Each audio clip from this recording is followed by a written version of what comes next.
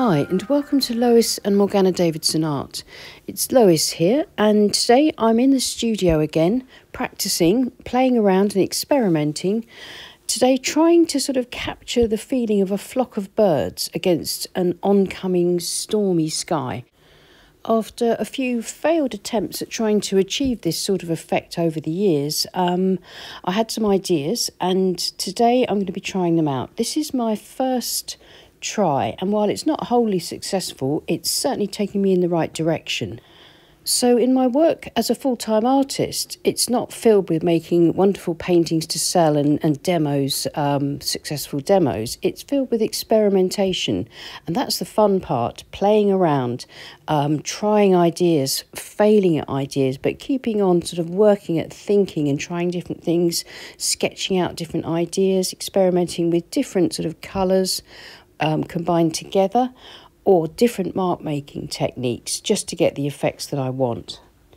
Today's experiment involves sketching out the scene very simply on the back of an old painting. I'm using a carpenter's pencil. I like these big chunky pencils because they're really nice to use for loose sketching. The big heavy chunky lead means you don't get sort of bogged down by sort of trying to get detail.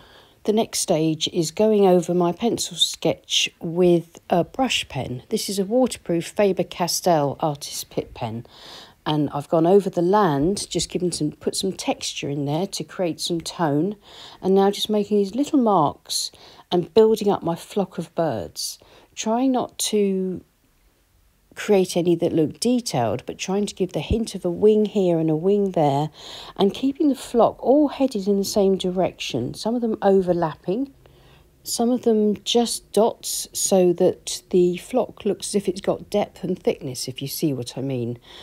Trying to get this shape to work for me, and I'm really liking this one. I think this is my most successful flock so far. There's a fine line between sort of creating something that looks too detailed or something that just looks like a random selection of dots.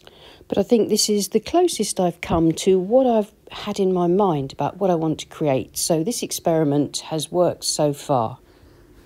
I forgot to switch the camera on for the first part of the wash, so I'll explain what I did. I'm using the back of an old piece of Saunders Waterford cold press watercolour paper. It's at an angle of about 20 degrees.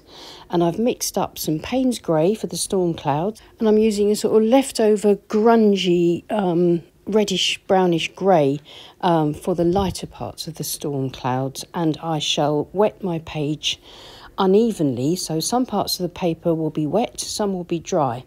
This will give me some soft edges and some hard edges. And here you can see where I forgot to switch the camera on, but I've started to just introduce the Payne's grey nice and dark across the top, and this lighter colour in sort of shadow diagonals across the sky.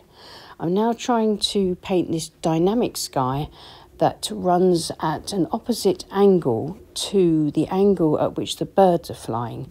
This, for me, I feel creates, or I'm hoping is going to create a sort of interesting dynamic between the oncoming storm and the birds, and give the impression of the birds sort of flying up, trying to get to their roosts before the storm hits.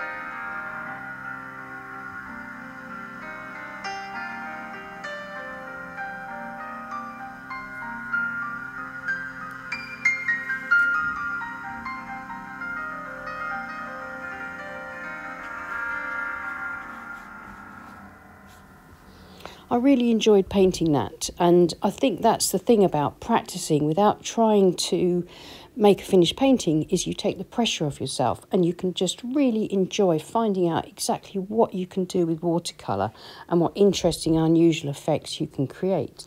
And now that it's dry, I think the final stage of my experiment will be to add more shadow to the land, see if I can sort of knock back the detail a little bit so that the sky becomes the dominant feature of the painting. At the moment, neither is particularly dominant, and I need the sky to dominate so that the birds remain the focal point. So darkening up the tonal value of the land while still keeping a little bit of detail should help to make the sky the star of this landscape.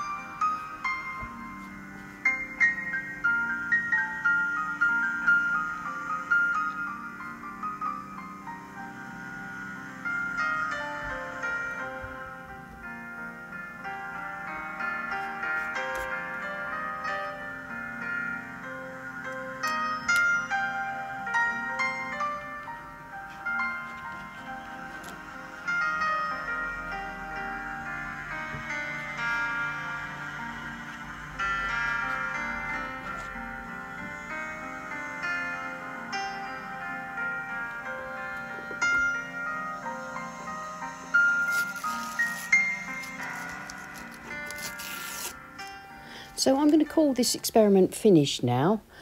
I'm really pleased with the progress that I've made with this idea, because I'm seeing that the flock of birds is still looking convincing and effective, but I'm not sure about this style of sky, and that's what I've discovered from this experiment. When you're in the studio, it's always interesting to try and make new discoveries. It's these new discoveries in your work that will push your work forward.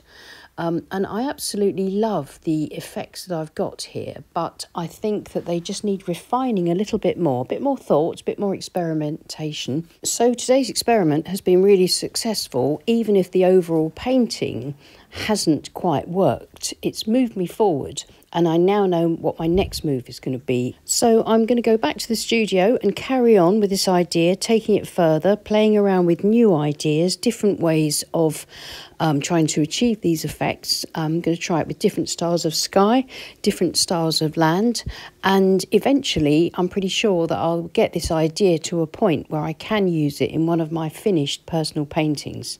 So thank you for joining me in the studio today. I hope this studio vlog has been helpful to you and will encourage you to experiment when you have ideas that you're not sure how to achieve, that you'll sort of dive in and experiment, play around and just see what happens, and you'll find that it'll really move you forward with your work and with your own unique ideas. Well, thank you so much for watching. If you enjoyed this video, please give us a thumbs up and let me know how you go about exploring difficult or themes that you're not sure how to paint, how you explore those in your studio space. I'd love to read your comments. So thank you for watching. Please give us a thumbs up if you enjoyed the video, or a thumbs down if you didn't, because all your interactions are really excellent for getting the algorithm to push out this video so more people see it. And thank you so much to everyone that supports us on Patreon, and I'll see you again soon. Take care and happy painting. Bye.